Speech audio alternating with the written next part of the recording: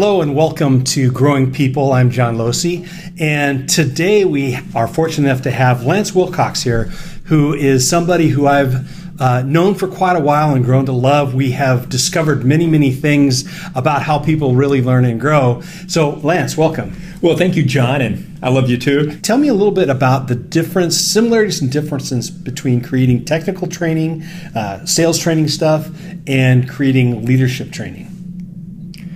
Yeah, I think first of all, I didn't really know much about leadership training when I started working with John. This guy actually taught me a lot, and you really did, because with sales training, there was a certain amount of best practices, for example, and so really you would just reuse those over and over and over again. So certainly when I got into leadership training, that was a new world.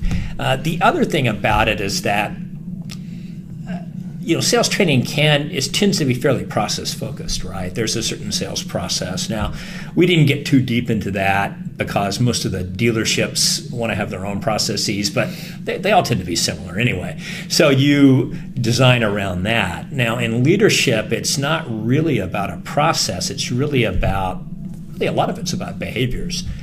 And it's a lot different to train that. It's the classic example, right, in training, at least what I'd heard as I started to learn it is, right, first you describe what needs to be done, then you model it or demonstrate it, then you have them do it, and then you give them some feedback and have them do it again, right? So if you're teaching someone how to program, I would say a VCR, we don't use them anymore, but use a iPad, for example, you would maybe describe the process, then you would demonstrate it, you'd give it to them, they'd do it, you'd give them some feedback if they made a mistake, and then they do it again.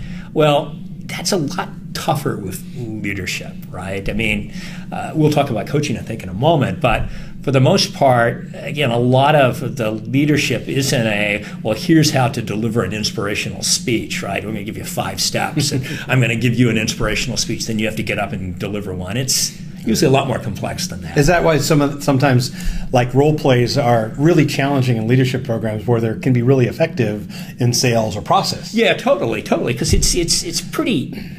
I mean, nobody likes doing role plays, even salespeople. I mean, they hate it. But it's one thing if you're going to talk about the features of a car, for example. I can role play that because honestly, I'm going to be doing that scenario over and over and over again. I think they use the concept of it. That's a near transfer. In other words, I'm being taught it in class, and then I'm going to transfer it to the sales floor. But it's probably going to be pretty similar. My walk around. Now, how's that different with leadership?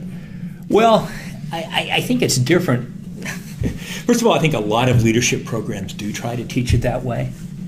And you often get this paint by number. In fact, I remember, John, you remember when we started and we were redoing the curriculum that we had actually purchased for supervisors. And I remember this one piece of curriculum had a different model for every kind of interaction a manager would typically do. So there was a coaching model, then there was a model for having team meetings, and then there was a model for performance, and then a model for feedback, and it was like 5 or 6 or 7 different ones, and a different kind of a job aid that they'd sell for each one. Right. Oh, exactly. And it seemed good.